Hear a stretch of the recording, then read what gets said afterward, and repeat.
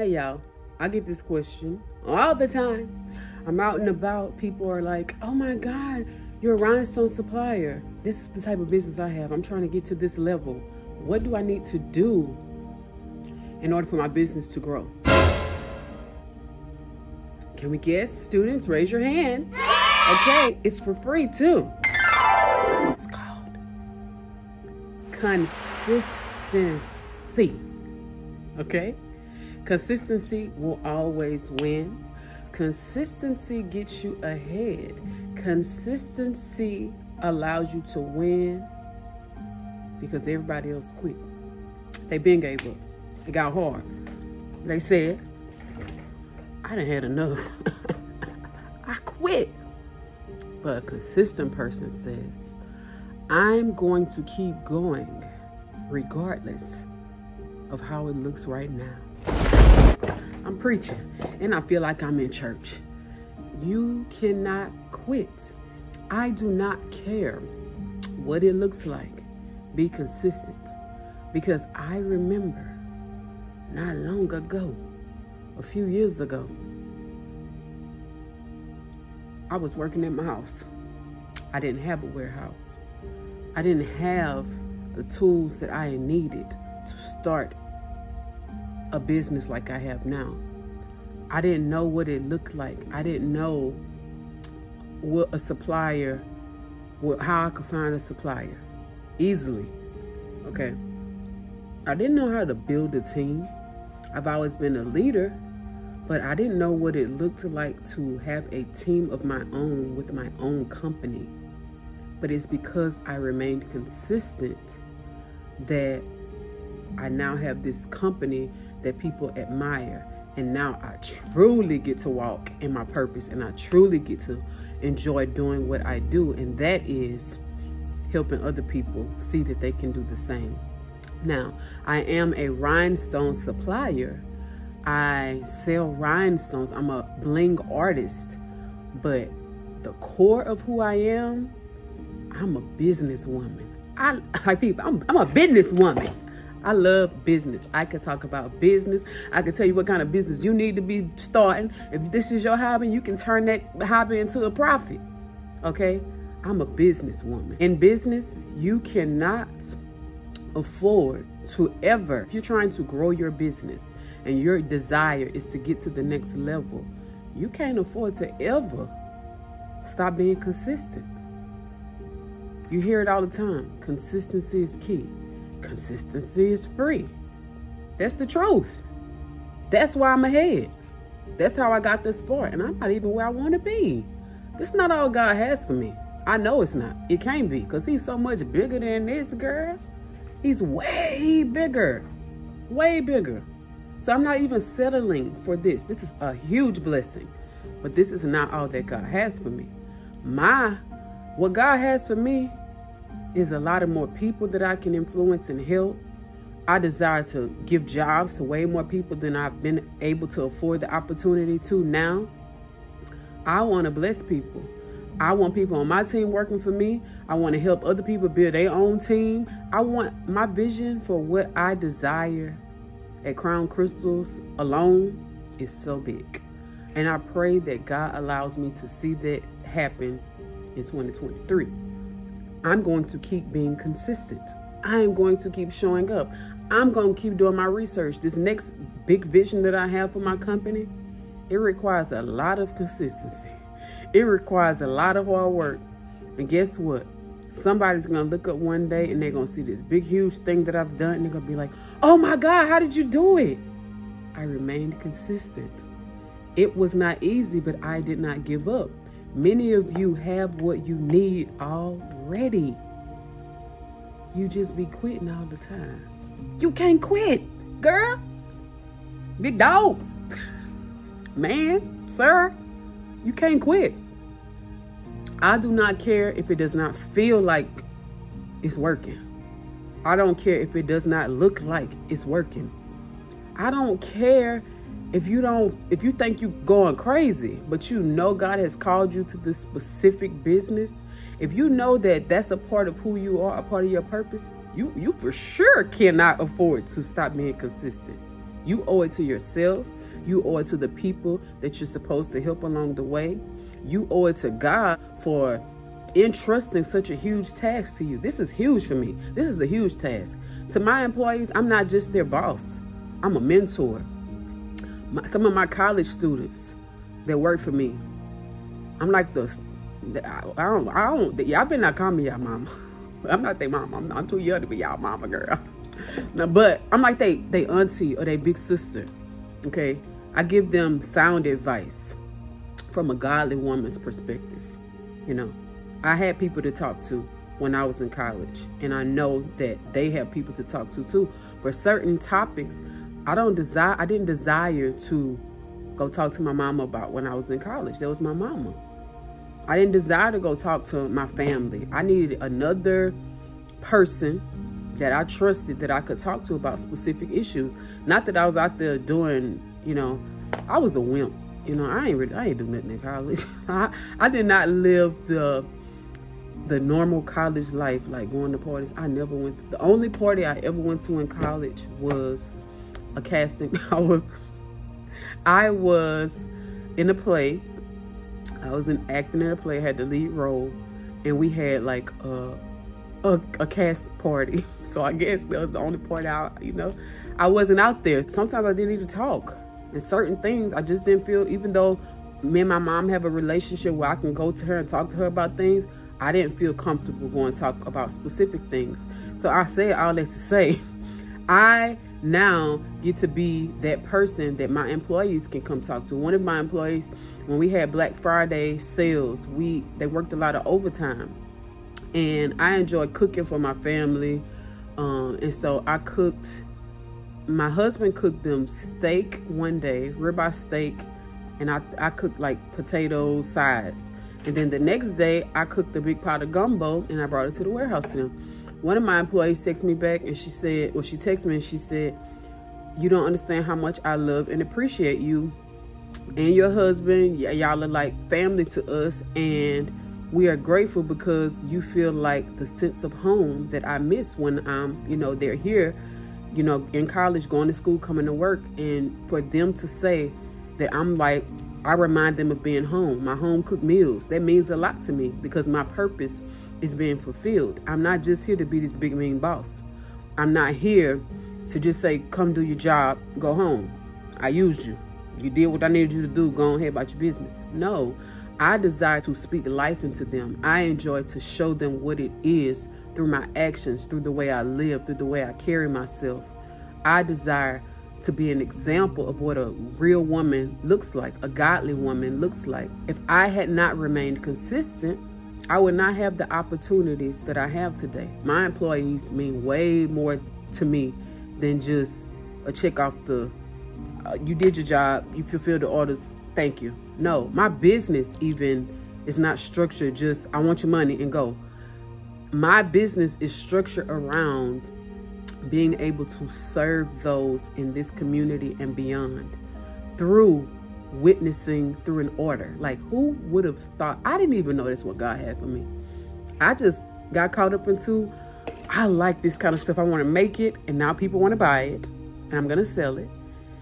And I naturally sent out scripture with my packages even before I became a rhinestone supplier. When I was just a bling artist, I always sent out scripture. Even when I had my other businesses in college and stuff, on the back of my business cards, like I still have the same scripture that I still use today, Matthew 6:33, which is my favorite scripture. That scripture is still on the back of old cards that I had when I was in college, not even in this business. I didn't realize that there was a part of my voice, me telling other people who Jesus is. Remain consistent. Your consistency will lead you to your destiny. That was good. Oh, I sound like a preacher. Your consistency will lead you to your destiny. Will you remain consistent? Or do you plan on giving up? Do you plan on watching other people win? Your consistency is not for you alone. Your being obedient to the call of remaining consistent in your business, in life, you know you're going to reap a great reward. The only way to lose is if you quit. You have to remain consistent. Now, you may start in this specific place, in this specific business, and God might move you over to something else.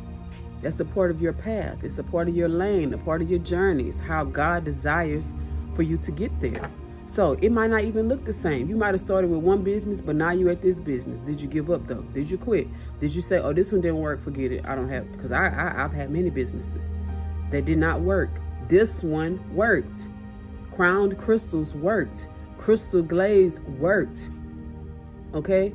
My personal brand, me helping other people in business, other entrepreneurs, it works.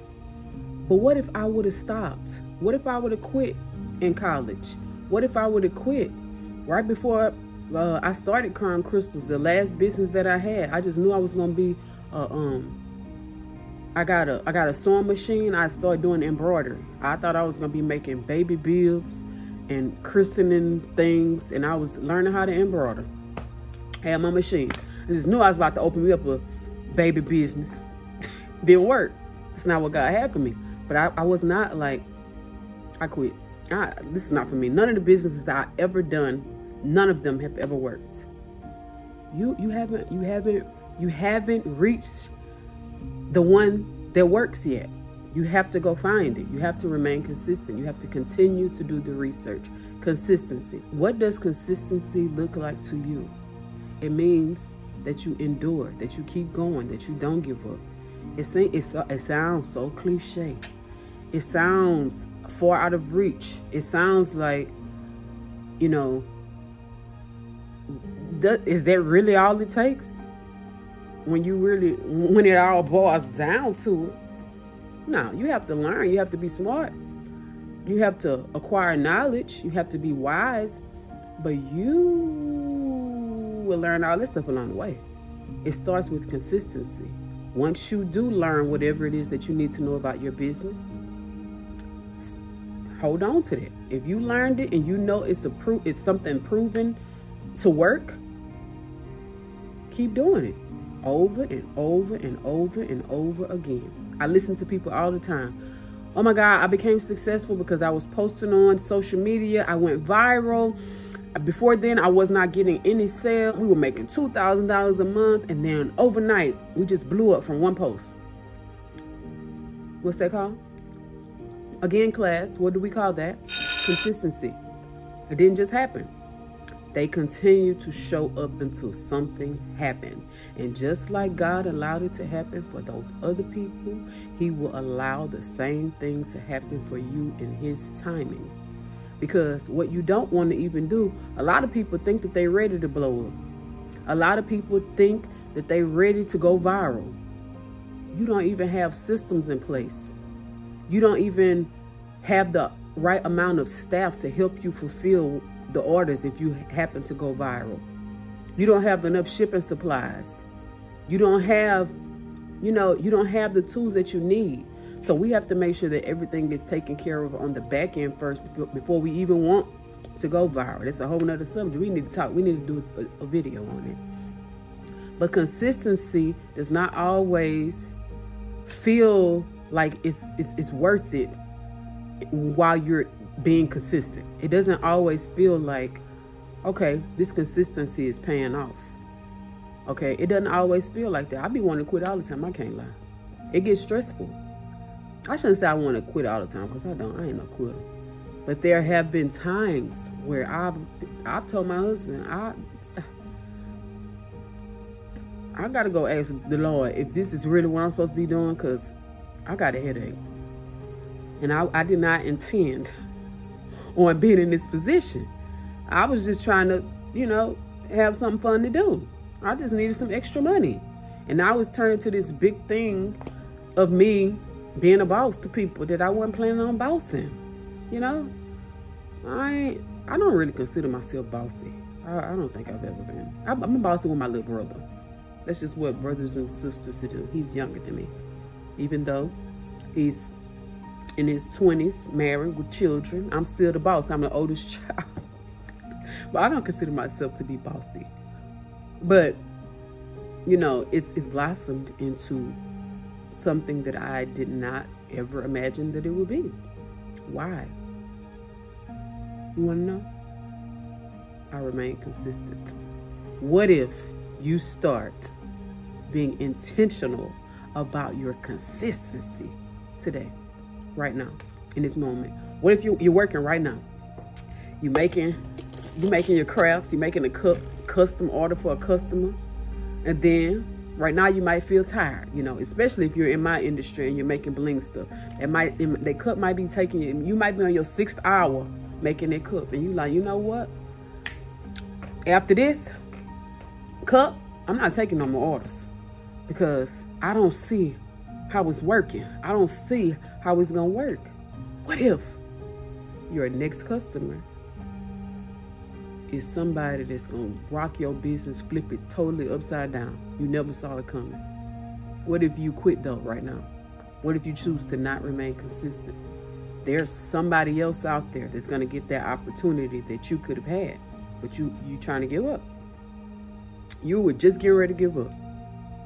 Don't do it. Keep going, keep going, keep going. While we're on consistency, do you consistently network? I consistently network. I go to events when I don't feel like going to events.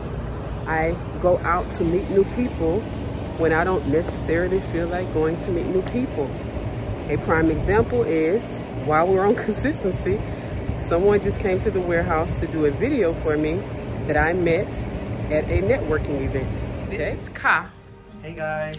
And we met at a networking event, which is what we just got through discussing, the power of being consistent, remaining consistent, and now we're doing a project together. I'm so excited. I know, and me too. So how long have you been in business, Ka? I have been in business now for a year. A year? So very new. Amazing. But I'm networking like Ms. Krystal yes. said, just asking around, doing some video, pictures done. Right. I'm willing to do it all to see where it takes me. And Kai reached out to me after the event and said he wanted to offer a free service to me. Yeah. But I'm paying you something today. But that's the power of networking. You never know. Right. And so this can lead to something way bigger than either one of us ever imagined. Right. Continue to be consistent. Right, and like Ms. Krystal said, I was willing to offer my free service and down the road, hopefully earn her business. Exactly. I wasn't expecting anything on my first right. you know, so. Right. I gave away so much free stuff in the beginning too. It works. Keep going. So, yes. I have always been around entrepreneurs. My family is in the funeral home industry. And so growing up, my family had 4 funeral homes, and I always was at the funeral home. My mom was the secretary and funeral director at the time. And so I spent countless hours at the funeral home around business, and that inspired me to someday become my own boss. It was one story you was telling me, particularly when you was at the funeral home, and I thought it was brilliant of a kid at that time. You were selling bracelets or something. Tell us about that. So because I was at the funeral home all the time, I was always bored. My mom was the secretary, so when everybody was out of school on Thanksgiving break, Christmas break, summer break, I was at the funeral home, and I would be so bored. And so one day my mom went on lunch, and we stopped at Family Dollar. At the time, they had like these packs of kid plastic bracelets. It was like maybe 30 in the pack for $1. My mom allowed me to buy the bracelets. I brought the bracelets back to the funeral home, and I set up, well, some of the workers at the funeral home set up a table outside, and as cars were passing by, I was holding up this sign that said, bracelets, $1, bracelets. And I had a few people who actually stopped and bought bracelets. And one specific lady, her name is Glynis Gordon, she bought my bracelets. She bought multiple bracelets, and I might have been maybe 6 or 7 at the time, and I would literally see her at church and events in the community, and she would literally wear the bracelets, and she would see me and she would shake her hand and she would say, I got my bracelets on. So yeah, my love for entrepreneurship started even as a little girl. So it's safe to say that the foundation of entrepreneurship, being a business owner, was just in you, and now you've branched it off to Crown Crystals and Krystal Glaze, and now also business coaches on that tree. Yes. Wow. I don't necessarily like to call myself a coach. I like to consider myself a mentor. Wow, it's beautiful. What's the message you would like to give out to to the people that's trying, that want to do it, but like I just can't. It's like it's always tomorrow. I'm gonna start later. I need to save up. I need to do more. What's the message to the people that's like they scared? They're right at the edge. They're scared of failure. They're scared of fear. What's your message to those people out there? So making it to your next level, even starting a business, is not as difficult as it may seem. However, the journey can be extremely tough, difficult to navigate. And so what I like to always say, consistency is key. It's cliche, it sounds cliche. People say it all the time, but consistency is key. Consistency is free. The only way you lose is if you choose to quit. Had I not remained consistent, I would not be where I am today. So it may not feel right. It may not look right. It might not even feel like things are happening for you. But right when you're ready to quit, when you're ready to give in, my grandfather would always say, it's always soon to quit. That might be the moment where your biggest paying customer comes and shows you to other people in business. So do not quit. Consistency is what it takes. Wow, I think that's so amazing. And y'all, just so you know, that's mine. Have a good one.